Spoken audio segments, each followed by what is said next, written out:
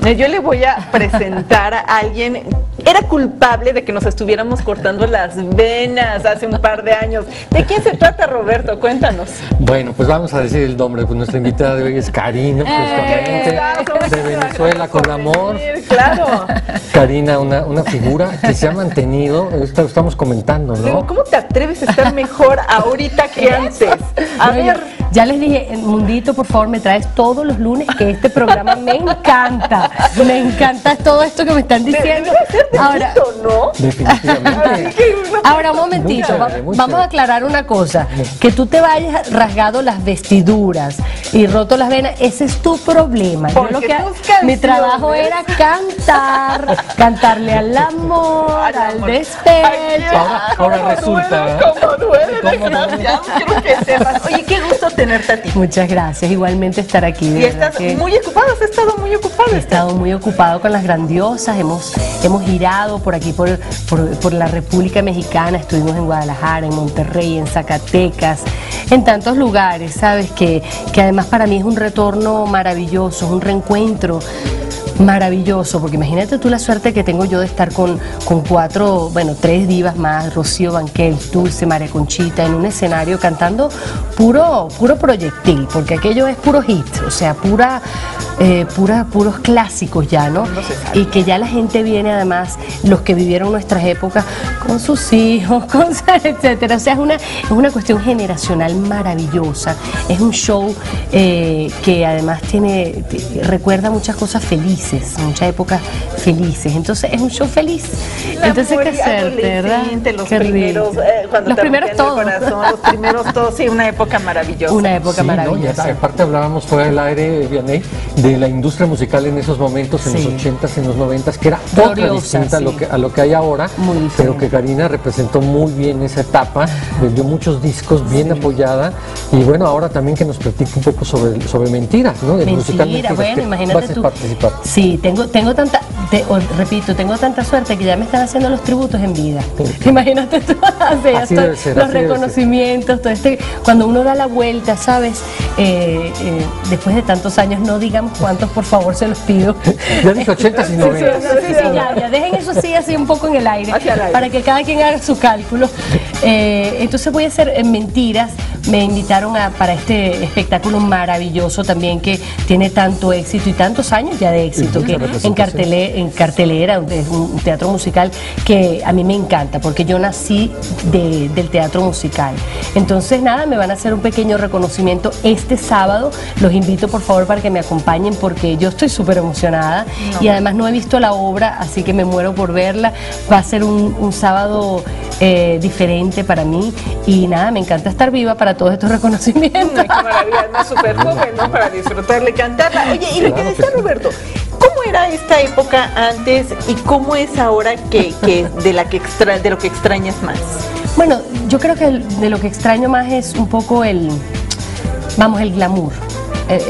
Pero no estoy hablando del glamour de la vestimenta y del brillo y de las lentejuelas y de todo eso, que además es espectacular, ¿no?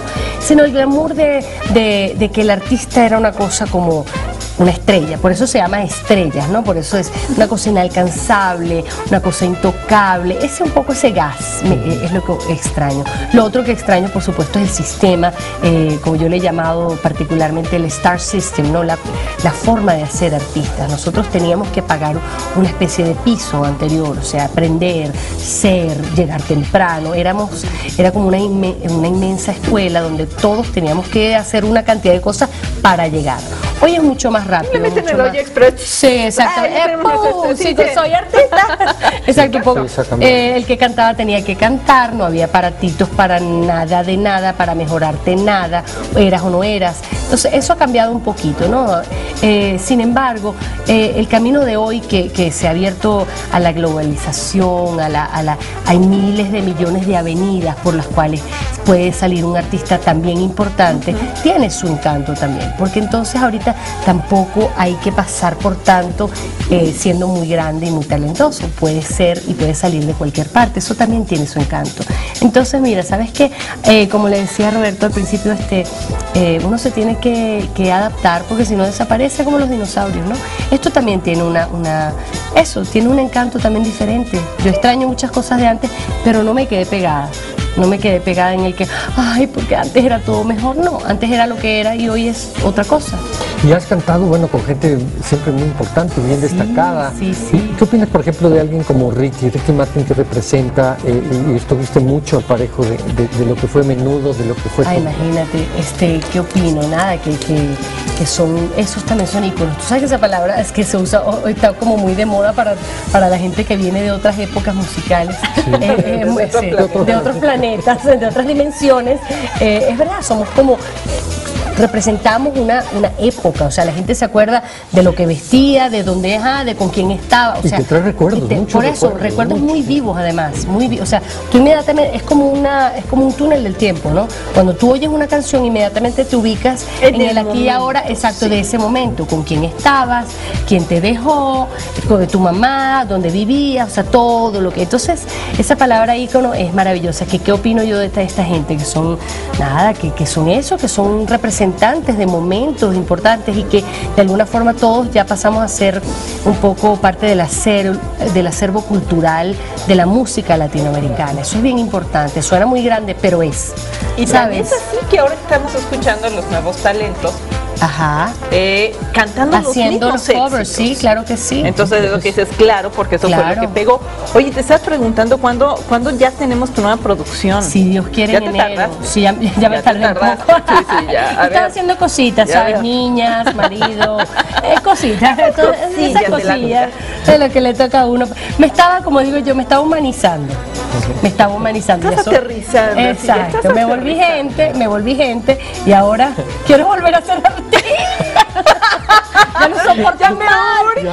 Ya no soporto más a los terrícolas. Pues nada, sí, acabo de hacer un acuerdo con Violet Music. ¿Es Violet Music o sí, todavía no sé el nombre exacto, pero es una agencia independiente que va a sacar mi producción en enero. Entonces estoy muy ilusionada con el 2015 porque voy a volver. Viene más Karina, más música, la traducción de mí misma a través del tiempo, porque yo no me puse a inventar, no viene reggaetón, ni bachata, ni nada de eso. Yo soy lo que soy a través del tiempo, yo soy lo que soy y es una traducción de mí misma lo que ¿Son viene. inéditos? Sí, algunos inéditos. Voy a hacer unos covers de Rudy La Scala, que me ha acompañado a través de toda mi historia musical, claro que sí, y que me muero por cantar una canción de él particularmente, pero vienen, por supuesto, los inéditos, viene más música, eso es lo que viene para mí, un futuro con mucha ilusión, porque este es un nuevo mundo para mí también. Entonces viene la reconquista de un público que sé que me recuerda, me quiere, me tiene, me sigue, va para mis shows, etcétera, y la conquista de un nuevo público que a lo mejor me oyó a través de su mamá, de su tío, pero nunca me ha visto. Entonces, para mí es muy excitante, es un reto súper cool. Y para los fans, que bueno, para se preguntan, ¿qué onda con Karina? Bueno, casada y con músico. Exacto. Músico de cabecera, tiene Karina, sí, ¿dos hijas? Tengo 2 hijas, tengo el productor de mi casa, el productor de música y el de hijos. Eso no se vale, eso es ventaja. No, sí, total. Tú sabes que mi esposo es brasilero, es un productor. Y además brasileño. Sí, tiene carnaval todos los días, tiene carnaval. Tengo swing en mi casa. Él es un productor bien importante, Marcelo Acevedo, que acaba de terminar incluso de producir la mitad del disco de Chayanne, es un tipo bien famoso, pero brasilero. Entonces cuando nos casamos hablaba mucho menos español de lo que habla hoy. Entonces apenas me casé con él, tuve mi primera hija, no saquemos cuentas por favor de nuevo, y cuando volví a hacer un disco de como una compilación y tal, volví a tener mi otra hija después de 6 años y pico. Entonces le dije, mira, yo creo que tú no estás entendiendo el concepto de producción. A ver, vamos a separar. Exacto.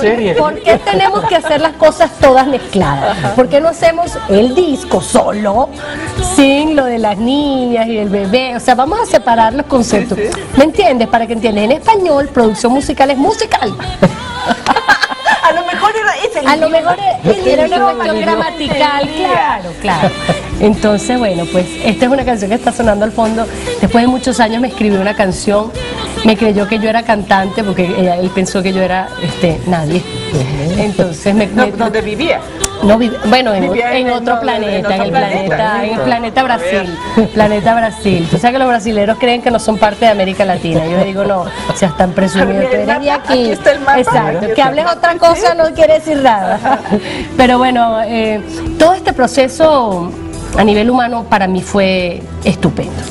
Oye, honestamente. y entonces, a ver, ya tenemos Mentiras, que el próximo sábado te vamos a acompañar. Por y luego terminaste ya Grandiosa. Por este año. Por este año ya termina. Va a haber más Grandiosa. Hicimos Estados Unidos, o sea, hicimos un pedacito de México, lo que se pudo, porque México es infinito. Y luego hicimos Estados Unidos, estuvimos en Laredo, en McAllen, en Chicago, en fin. Viene más Grandiosas en 2015, no sé de qué color o en qué forma ni en qué combinación. Estamos haciendo nada más Grandiosas, más Karina. Y el disco. Y el disco. ¿Lleva ya título? ¿Tiene ya un No, todavía está no. todo eso. Estoy pensando, estaba pensando algo así como El Retorno del Jedi, algo así, pero no sé. Episodio 4. Sí, no importa, sí, o sea. Qué maravilla. La cosa es y volver. Te acompañaríamos, pero tenemos la garganta muy... Es muy temprano, es muy temprano, yo entiendo. Pero hay que disfrutar la voz de Karina porque sigue y está con una madurez muy importante en su voz, en su actuación, en su desempeño artístico. Oye, qué gusto tener qué gusto estar aquí con ustedes. El mayor de los éxitos para el 2015. Y si los lunes puedes venir a terapia. Esto se repite, esto no es una amenaza, es una advertencia, porque a mí me encanta esta cantidad de cariño, despertarse así es muy rico, y eso que no he desayunado.